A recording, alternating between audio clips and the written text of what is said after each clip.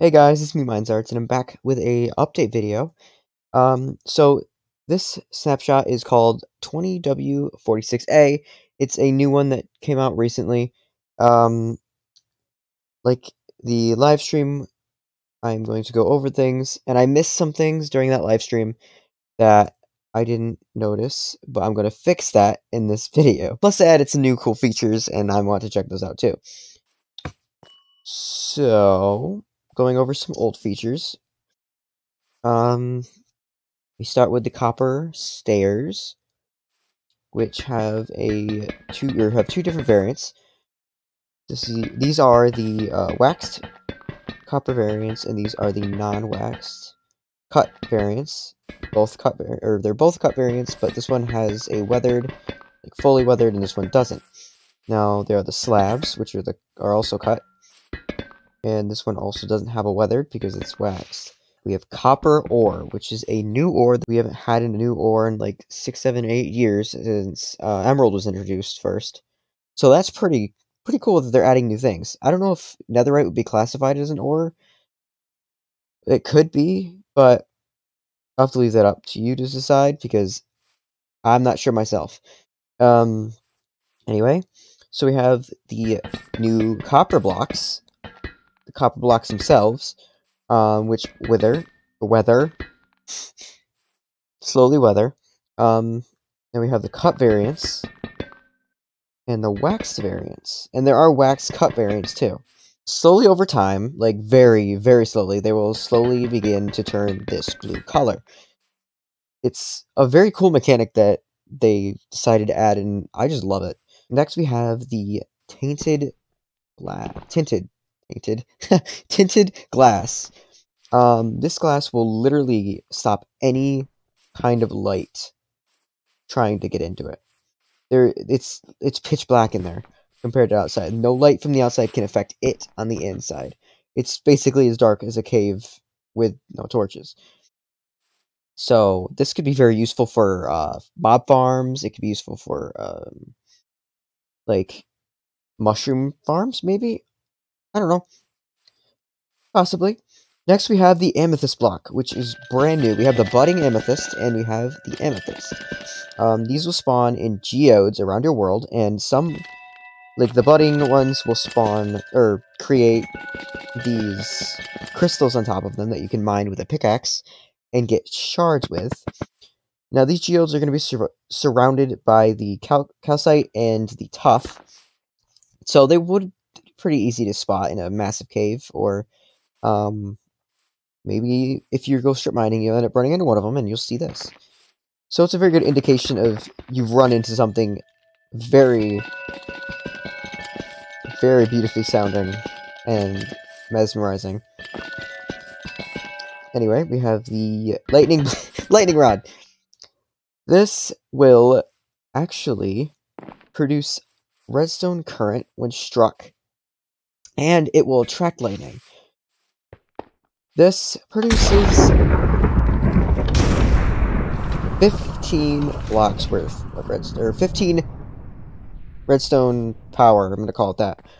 Most importantly, you can lure a creeper on here and trap them on there, right?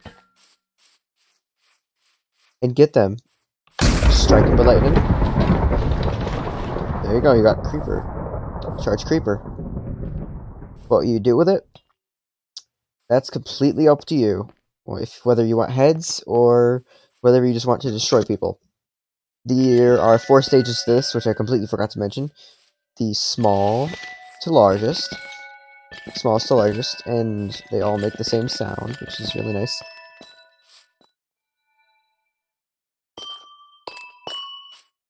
I don't know why that's so entertaining and mesmerizing just to listen to. So yeah, now we have the bundle. Now this is like a mini, like sack kind of backpack thing. It's like a shulker, but it's very limited. So if I just give myself a bunch of random items, right? And I can't place this on the ground. I can't do anything with it, like, on the ground. I have to go in my inventory and manually place them in there. But once they're in there, you can see them in there.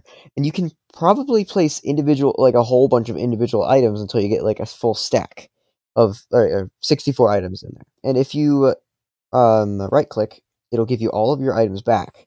You cannot go into the bundle individually and individually take everything out. You have to like right click and then it'll give it to you. It's still very useful though. The new ingot, which comes from the copper ore, being the copper ingot, which you can craft all of those blocks with, and that, and the spyglass and all of those, but we'll get to the crafting recipes in a second. The shards, or these will grow, the crystals will grow shards, which you can use to craft the spyglass and the tinted glass. Let's go over to the crafting recipes. First up is the lightning rod, which is crafted by 3 copper ingots straight down. It could be in the center, it could be on the left side, it could be on the right side. And there you go. Next is the cut copper block, which can be crafted by 4 full copper blocks to craft this. And this also can be placed with like anywhere in the crafting bench, which there's only 4 places you can really put it since it's like this. But there you go. Now you got copper blocks. Here is the regular copper block, which you can craft the same exact way as the cut, but with copper ingots, creating a copper block. In order to craft the wax copper, you have to have a honeycomb and a copper block. Now, it can be placed anywhere, like, this is wherever you want. You can place it anywhere you want to create the waxed copper block. Wax copper seems interesting, and it won't weather as fast. So that is very useful for builds if you would like to keep this color for a lot longer. And now we have the spyglass. The spyglass can be crafted with 2 iron ingots and an amethyst shard. Now they updated the spyglass since last time I checked this out, and it has more of a square shape to it, but it looks really cool. And I like that they changed it anyway, because the circular shape doesn't seem really Minecrafty anyway. So, yeah, I really like it personally, though. Next up is the candle, my freaking favorite out of this. I like most of these. Now, the candle has to be crafted like this, or like this. It has to be, it would make sense, though, but it has to be crafted like this. And the candles we'll get to later, but you can light them with a flint and steel, and they look really interesting.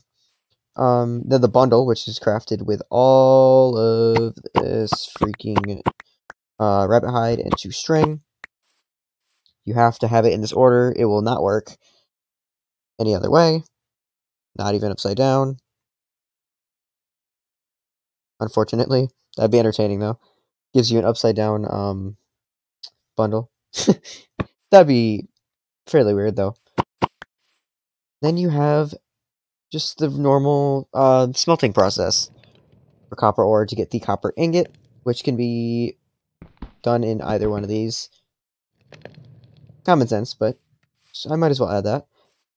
To craft this beautiful sounding block, the block of amethyst, you need 4 crystals to do this.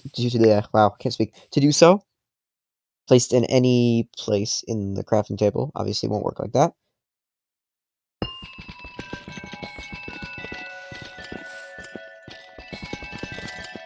my god, I love that. And then we have the tinted glass, which is crafted by 4 amethyst shard and a single piece of glass in the center. And you get 2 of these. So it's not just one, you get a pretty good deal out of it. Better than just getting a single tinted glass from it. And luckily, when you break it with your fist, you get it back.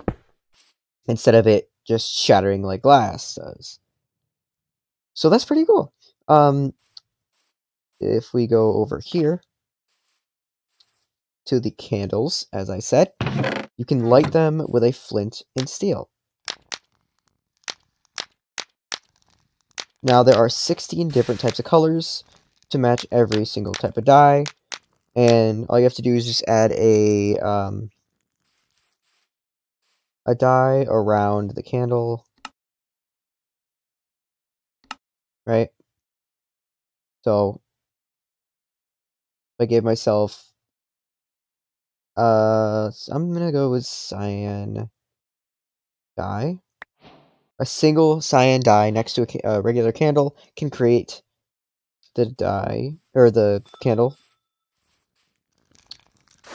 Oops. Speaking of that, you can use a shovel or you can use your fist to blow the candle out. Yeah, pretty cool. Now, if I give myself a cake, and this is a really cool feature, it's just like, okay, have you ever just wanted to have a birthday in Minecraft? Go ahead. Put a candle on that cake, and then light it, and there you go. You can sing happy birthday to your friends and just have fun, because why not? Next item. The snowier snow. Powder snow. Snowier snow, powdered snow, yeah, whatever. So, you sink into this, and in the intro, oh yeah, this is what happens. Like I said, I showed in the intro me basically just dying to it, and that's because it slowly freezes you with this new screen. And it turns your hearts blue, and I like this is really like Christmassy to me. That's what it feels like. Now you can't do much in it. Like you can move around, but you can't jump that high. So it's kind of like stepping inside of a honey block. If you could, but you can't. But if you climb on it with boots on, it turns into scaffolding basically, and you could use it like as stairs if you are careful about it. But yeah, and you can go up. If the second you take them off, though, you start sinking, and it's not fun. Now inside of the block, it looks extremely foggy. It's really really cool how they did this. And I'm gonna die if I don't get out of here. You get slowness, and your screen slowly zooms in, but as you warm up, your screen will fix itself. It comes in a bucket, and now you can place it in a cauldron. I can't go in it. You place this in a cauldron and anywhere around your world, and it doesn't spread around like any liquid, but it will act like a very thick liquid when you're stepping in it. I gotta remove this before I lose my mind. Oh my god, I can't see. Alright. Next up. Just something fun I found. You can put lava in a cauldron now. And you burn in it too. Luckily, the powder snow will put you out. So, is it melting?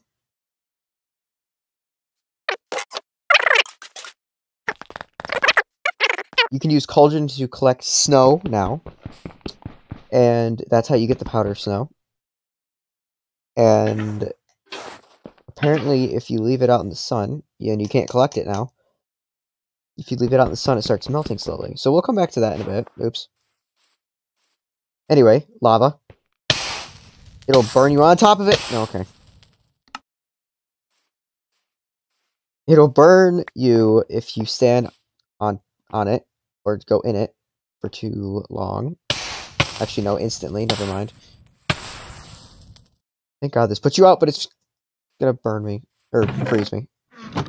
And last, but certainly not least, as you can see, minecarts work underwater now. And this is very, very cool.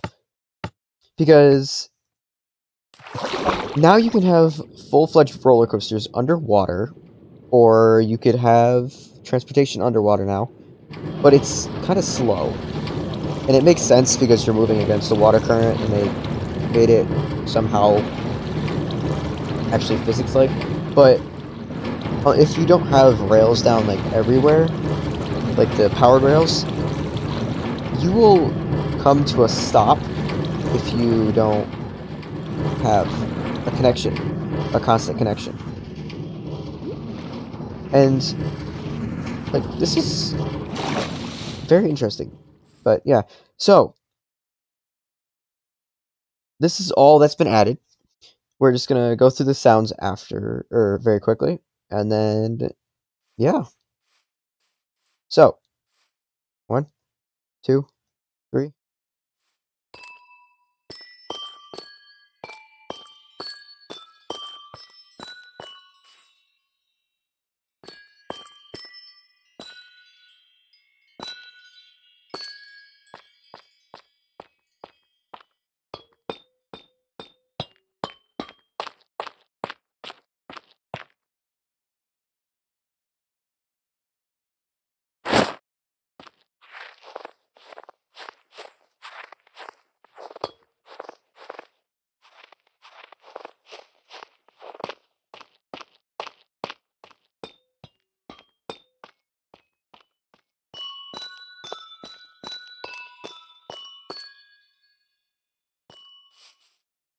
And that's it.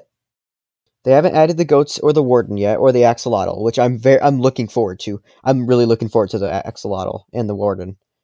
And the goats. Why not have something punch you off the side of a cliff? Which, that functionality is going to be pretty interesting to watch. But anyway, I hope you enjoyed this video of the update. When the next update comes out, I don't know, but I'll do a video on it when I find out that it comes out. Thanks for watching. I hope you enjoyed this video. If you would like, leave a like and subscribe to my channel, or Suki's, or both, or Riley's, or all three of us. It's up to you. Thanks for watching, and goodbye.